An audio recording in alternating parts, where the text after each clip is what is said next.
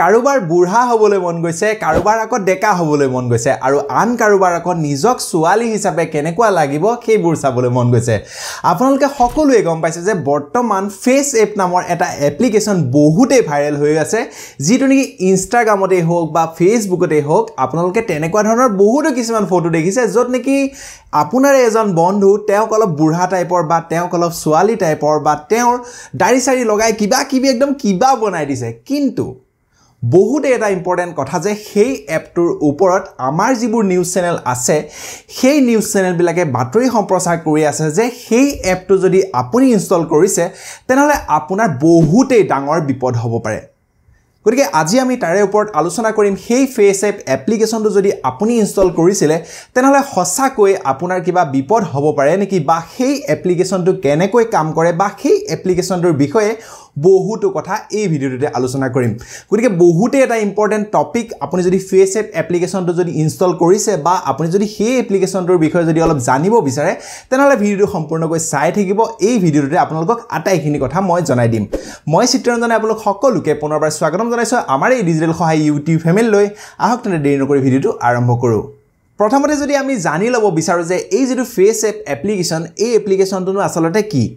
আপোনাৰ যদি Android mobile আছে তেনহলে আপোনালোকে প্লে ষ্টৰৰ পৰা এই FaceApp এপ্লিকেশনটো ডাউনলোড কৰিব পাৰে এই FaceApp এপ্লিকেশনটোত আপোনাৰ যিখন ফটো আছে বা মোৰ যিখন ফটো আছে সেই ফটোখন তাত দি আপোনালোকে বৰ্তমান জেনেকুৱা দেখি আছে তাতকৈ কমপ্লিটলি এটা বেলেগ এটা ৰূপ আপোনালোকে দেখিবলৈ পাব যদি আপোনাৰ বয়স যদি একদম কম বয়স হৈ আছে তেনহলে 60-70 বছৰত আপোনাক কেনেকুৱা লাগিব সেইটো আপোনালোকে সেই এপ্লিকেশনটোতে চাব পাৰিব আৰু লগতে তাতে বহু কেইটা ফিল্টাৰ দিয়া আছে যেনে ধৰক আপোনাক ছোৱালী হলে কেনেকুৱা লাগিব অলপ দাড়ি লগাই দিলে কেনেকুৱা লাগিব বা আপোনাৰ চুলি তুলি কিবা কিবি কৰি দিলে কেনেকুৱা লাগিব একদম এটা ৰিয়েলিস্টিক এটা এপ্লিকেশন যিটো জৰিয়তে আপোনালোকে বহুতো ফিল্টাৰ আপোনাৰ নিজৰ মুখখনত লগাই ল'ব পাৰে এই যেটো FaceApp এপ্লিকেশন এই এপ্লিকেশনটো কেনেকৈ কাম কৰে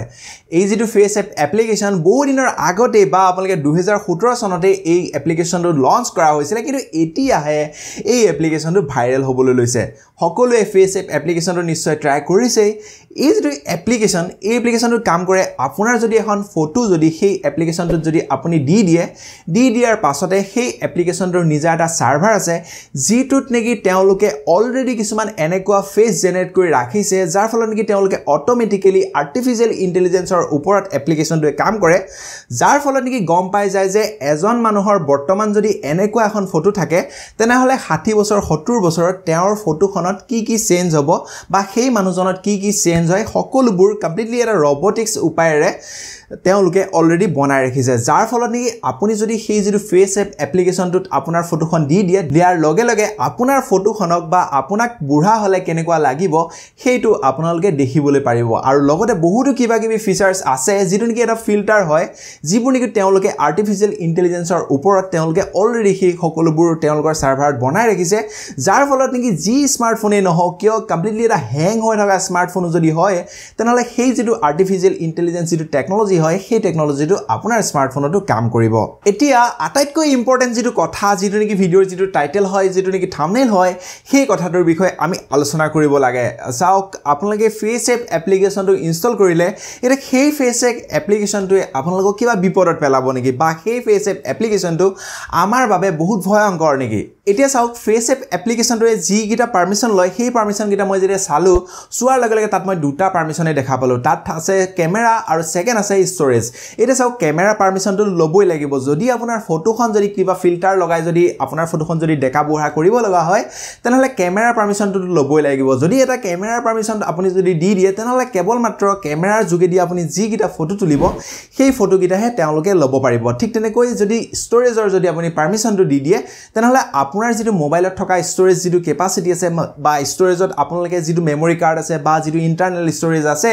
তাত আপোনালোকে যি ফটো ৰাখিছে সেই ফটোখিনি আপোনালোকে FaceApp এপ্লিকেশনটো দি আপোনালোকে সেই ফটোখিনিও চাব পাৰিব আটাইতকৈ এটা ইম্পৰ্টেন্ট কথা আপুনি গুৰুত্ব দিব লাগিব যেটো নেকি চাওক বহুতো এনেকুৱা এপ্লিকেশন ইনষ্টল হৈ থাকে যিবোৰ এপ্লিকেশনে সাপোজ মই কৈ আছো যে এটা ক্যামেৰা এপ্লিকেশন সেই ক্যামেৰা এপ্লিকেশনটোৱে যদি আপোনাৰ মাইক আপোনাৰ সাপোজ কন্টেক্টস আপোনাৰ কিবা ক্যালেন্ডাৰ এই সকলোবোৰ যদি কিবা কিবি যদি ইনফৰমেশনবোৰ তেওঁলোকে যদি পাৰমিশন লৈ থাকে তেনহলে সেই এপ্লিকেশনটো অলপ গণ্ডগোল আছে ডালমে কুছ কালা হে বুলি ক'ব পাৰে কাৰণ চাওক সেই এপ্লিকেশ্যনটোক যি পাৰমিশন লাগে সেই পাৰমিশন গিটাহে প্ৰয়োজন অযথা যদি কিছুমান পাৰমিশন যদি লৈ থাকে তেনেহলে সেই এপ্লিকেশ্যনটোৱে আপোনাক গণ্ডগোল কৰি দিব পাৰে গতিকে FaceApp এপ্লিকেশ্যনটোৱে কেৱল মাত্ৰ দুটাহে যেহেতুকে পাৰমিশন লৈ আছে তাৰ বাবে মই নাভাবো যে FaceApp এপ্লিকেশ্যনটোৱে আপোনাক বহুতো কিবা ভয়ংকৰ বিপদ কৰাই দিব পাৰে বা সেই FaceApp এপ্লিকেশ্যনটো ট্ৰাস্টেড বুলিয়ে ক'ব পাৰি কিন্তু আপোনালোকৰ চকু একদম কপালত উঠাই দিয়া এটা মই কথা কৈ দিও যে আপোনালোকে সকলোৱে Facebook ব্যৱহাৰ কৰে আৰু এনেকুৱা ধৰণৰ বহুতো এপ্লিকেশ্যন আপোনাৰ মোবাইল ফোনত ব্যৱহাৰ হৈ আছে যিটো নেকি আপোনালোকে সচৰাচৰ ব্যৱহাৰ কৰে সেই এপ্লিকেশ্যনটোৱে চাওক আপোনাৰ কি পাৰমিশন লৈ আছে আপোনাৰ ক্যামেৰা আপোনাৰ ক্যালেন্ডাৰ আপোনাৰ মাইক আপোনাৰ ফোনৰ যিখিনি ইনফৰমেশন আছে কন্টেক্টস আছে যিমান যি আছে সকলোবোৰ পাৰমিশন লৈ আছে আৰু আপুনি কৰবাত ফুৰিবলৈ গৈছে মই অমুকত গৈছো অমুকৰ লগত সকলোবোৰ ষ্টেটাস আপডেট দি আছে এতিয়া বাদে ভাবি চাওক যে কোনটো এপ্লিকেশ্যনে আপোনাৰ নিজা পাৰ্সোনেল যিখিনি প্ৰাইভেসি হয় সেই প্ৰাইভেসিবোৰ ওপেন কৰি আছে বা আপুনি নিজে সেই সকলোবোৰ ওপেন কৰি আছে সকলোবোৰ মানুহৰ আগত এতিয়া FaceApp এপ্লিকেশ্যনটোৱে মই ধৰি ললো যে FaceApp এপ্লিকেশ্যনটোৱে আপোনাৰ ফটোখন পালে তাত আপোনাৰ কোনো ধৰণৰ কন্টাক্ট ডিটেইলছ বা আপোনাৰ কোনো ধৰণৰ মোবাইল নাম্বাৰ যেহেতুকে তাত কানেক্ট হৈ থাকিব নোৱাৰে বা কোনো কাৰণত আপোনাৰ পাৰমিশন লোৱা নাই যাৰ ফলত নেকি আপোনাৰ কেৱল ফটোখন পায় আপোনাক একো অপকাৰ কৰিব নোৱাৰে কিন্তু ফেসবুকত আপোনালোকে ভাবি চাওক যে ফেসবুকত আপোনাৰ নাম আছে আপোনাৰ ফটো আছে আপোনাৰ পাৰ্সোনেল ডিটেইলছ আছে আপোনাৰ পাৰ্সোনেল লোকেশন আছে সকলোবোৰ আছে গতিকে আপোনালোকে ভাবি চাওক কোনটো এপ্লিকেশ্যনে আপোনাক আটাইতকৈ বিপদত পেলাব পাৰে ফেসবুকেও আপোনালোকক কোনো অপকাৰ নকৰে কেৱল মাত্ৰ মই এই কথাটোহে আপোনালোকক ৰিজাই দিব বিচাৰিছো যে চাওক এটা এপ্লিকেশ্যন যদি কোনোবাই যদি কৈ দিয়ে যে সেই এপ্লিকেশ্যনটো বেয়া বা সেই এপ্লিকেশ্যনটোৱে আপোনাক অপকাৰ কৰিব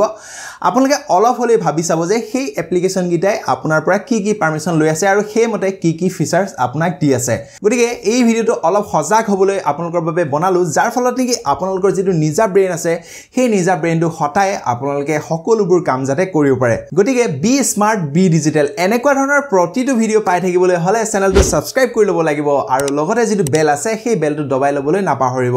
চাওক এই যেটো এপ্লিকেশ্যন এটা যেহেতুকে ট্ৰেন্ডিং এপ্লিকেশ্যন আপোনালোকে সকলোৱে ব্যৱহাৰ কৰিব পাৰে আৰু যেতিয়া এই ট্ৰেন্ডটো নাইকিয়া হৈ যাব তেতিয়া আপোনালোকে ধুনীয়াকৈ আনইনষ্টল কৰি দিব কাৰণ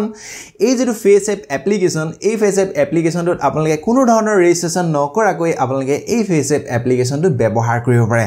নিশ্চয় এই ভিডিওটোত যিখিনি ইনফৰমেশন জনালো সকলোৰে ভাল লাগিলে যদি ভাল লাগিলে এটা লাইক কৰি দিবলৈ নাপাহৰিব আৰু লগতে এই ভিডিওটো শেয়াৰ কৰি সকলোকে অলপ হলেও সহায় কৰি দিয়ক আৰু যিহেতুকে ডিজিটেল সহায় তোমালোকে সকলোৱে জানা অন্য এটা বেলেগ ভিডিওত আকৌ আমি লগ পাম ধন্যবাদ জয় অসম